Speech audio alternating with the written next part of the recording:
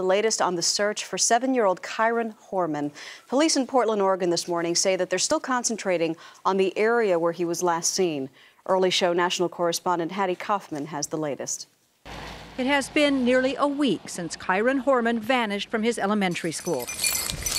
This morning, hundreds of experts will join forces with investigators from 22 agencies in a desperate search. Officials admit the clock is ticking. We're moving forward under the premise that we're looking for a living Kyron Horman. And so that's their job, that's their function.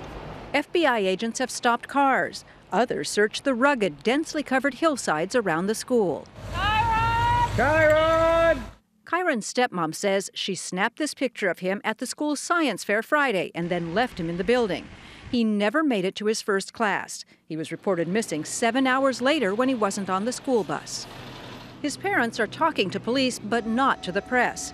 Wednesday, they said through a spokesperson they want to keep the focus on their son.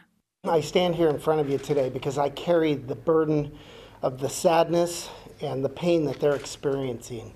Investigators have interviewed 90% of the students who attend this school and their parents to see if any of them saw Kyron on Friday. I'm feeling really, really sad, and I'm hoping that Kyron, my best friend, would come back.